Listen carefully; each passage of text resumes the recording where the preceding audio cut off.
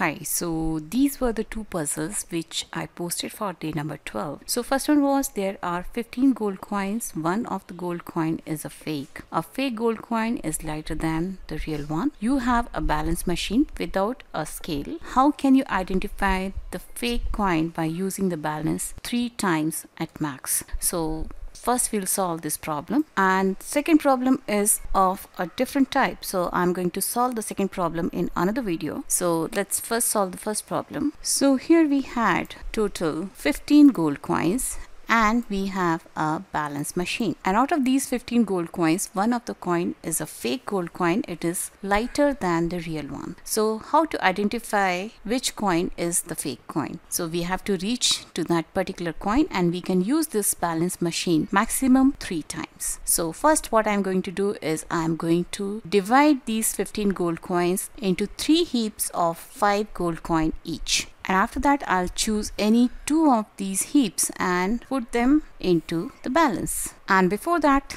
let me name these heaps. So let this be the heap number 1, this be the heap number 2, and this be the heap number 3. So let me take first and second heaps and put them in the balance machine. So if one of the heaps is lighter, that means the fake coin belongs to that particular heap, and if both the heaps are of the same weight, that means there is no fake coin in any of these heaps and the fake coin is in the third heap. So by doing so, now we have identified the heap of the coins where the fake coin actually is. The lightest group has the fake coin. And now what will I do is I'll take the heap which is the lightest and divide this heap into 3 groups. 2 groups will have 2 coins each, and in the third group there will be only 1 coin. And now what I'll do is I'll compare the weights of these 2 groups which has 2 coins each. So now there can only be 2 situations. Either one of them is lighter or both of them have equal weight. So if both of them have equal weight, that means this coin which is left over here is the lightest one and this is the fake coin.